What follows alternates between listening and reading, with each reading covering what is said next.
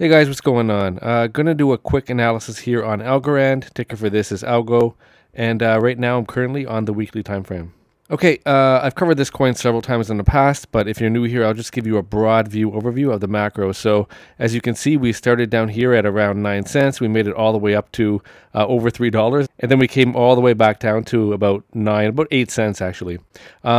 I mention this pretty much every time I take a look at the Algorand chart, but if and when you get another opportunity to sell up here at $3, you should probably take it, because this is the fate of pretty much every coin during the bear market. I know it's easy to get caught up in a moment, and when your coin's pumping, you think you're a genius, you think you just found, the technology that's going to change the world, and that may be true, but it's still going to sell off.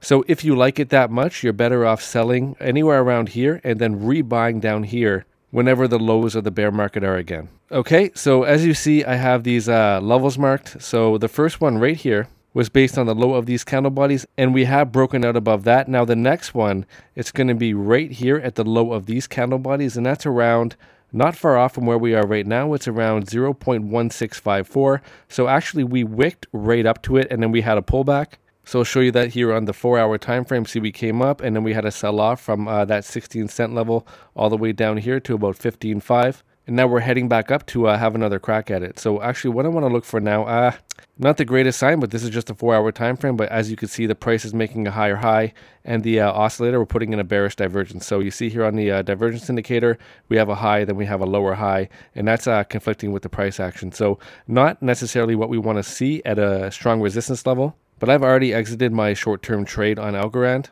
And what I'm going to do here, I'm just going to sit back and wait to see if we're able to close a weekly candle body above this resistance. That's going to be confirmation for me that we're going to have further upside. Until then, I'm not shorting. Obviously, this is a bullish chart. We've broken out of a multi-year falling wedge pattern. The midterm target based on the break of this falling wedge pattern is all the way up here at around 50 cents. So yeah, I'm not looking to short right now. I'm just waiting. I'm taking longs and then exiting them at these resistance levels. And then if we close a weekly candle above it, that's when I'm going to re-enter my position. Okay, so this is the level to watch right now.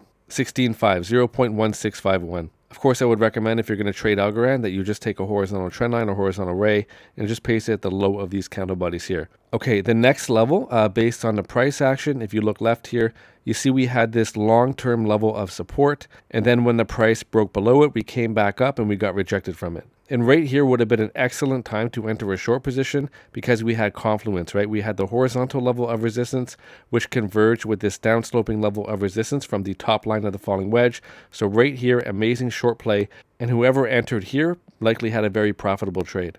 Okay, so this level is about 28 cents. So take a horizontal ray or horizontal trend line, however you want to do it, and just paste it below these candle bodies right here. Now you'll notice that I have this little box, so to me this is a range. So based on the price action, I have this level of resistance here. However, the Fibonacci retracement is showing me a resistance at 0.3245. So between 28 cents and between 32 cents, this is my resistance range. So to show you how I got that, I'll just take a fib, run it from the high down to the low here. You see, this is the 382. So what this tells me is that if I were to take a short based on this price level, I need to make sure my stop loss is above this Fibonacci retracement level. But as I just mentioned, I'm not really looking to take any short positions right now. I'm just entering longs and then exiting my long positions, my short-term long positions at the resistance levels. And then if we close weekly candles above them, that's when I re-enter and target the next level up. Next level beyond that, we have the 50% retracement level, and that's around 50%. And I mentioned that this 50% level is the breakout target for this falling wedge. And how I got that, I just measured the distance from the top line of the wedge down to the low, and then I projected it from the breakout point, and that takes us right to this 50% level. So I find it interesting that we have confluence with this breakout target and the Fibonacci retracement.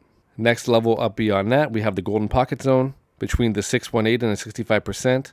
And this pretty much lines up perfectly, this 618, with this former level of support right here. So you see, these are week-long candles, so this served as a level of support for a few months. So obviously, if we come back up to it, just based on the price alone, you're likely going to have a lot of sellers stepping in. However, now that we have confluence with the 618 retracement, it makes the level even more powerful. Okay, so I'll get rid of the Fibonacci. And yeah, this is what I'm looking for right now. We're at resistance. I'm definitely not looking to take a long. As I mentioned, we are showing a bearish divergence on a shorter time frame right at this resistance level. Let me see on the daily. 4 hour, definitely bearish divergence. So you see here we have a high and then we have a higher high on the price. Let's look what the oscillators are doing. More of the same. However, we do appear to be turning back up, so it might be okay. The stochastics, definitely bearish divergence on the stochastics. I'm just going to play the waiting game. I want to see what happens here. Not shorting, and I will re-enter my position if we close a weekly candle above this line. Again, around 16.5.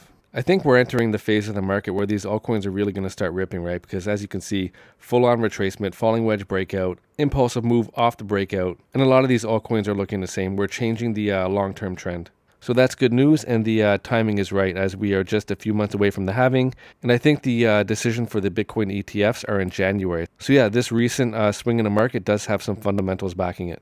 So I think that pretty much sums it up for Algo. Actually, one more thing I want to show you. I just pointed out that we are having some bearish divergence forming on the 4-hour time frame, but on this longer time frame on the weekly, which is much more powerful, right around here when we had this full retrace and we were in this accumulation range.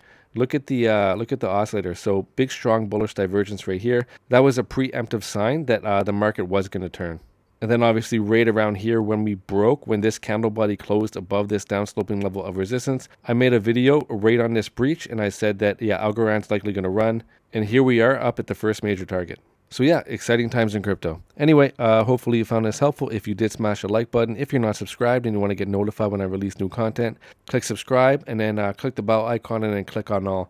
If you don't do those last two steps, you're not going to get notified when I release new videos. And considering the fact that the market's getting a little bit more exciting now, you probably want to get notified because I'm going to try to do about 2 videos a day. And whenever I see something interesting on a chart, if I see something that's in a process of breaking out, I'm going to try to get a video out quickly. And yeah, if you're interested in getting notified when I release that video, then yeah, just click the bell icon. Also, if you want a place to trade Algo on pretty much any of the other coins I talk about on this channel, I put the link to 3 different exchanges in both the pinned comment and the description. All 3 of them are offering you guys sign-up bonuses. However, there's only one of them that will let you trade, deposit, withdraw, do everything without going through a KYC process, and that's the one that I have linked at the top. It's called BingX, and they're currently offering a deposit bonus of up to $5,000. However, in order to get that, you obviously have to deposit a lot. And disclaimer, I say this in pretty much every video now, I don't recommend that you keep a large percentage of your crypto balance on any centralized exchange. The majority of your crypto holdings, especially right now, should be stored away on a hardware wallet and then just take a smaller percentage of that to trade with. But yeah, really good bonuses on all those exchanges through the links below. Anyway, that's about it for now. Take care. Have a good day. Bye.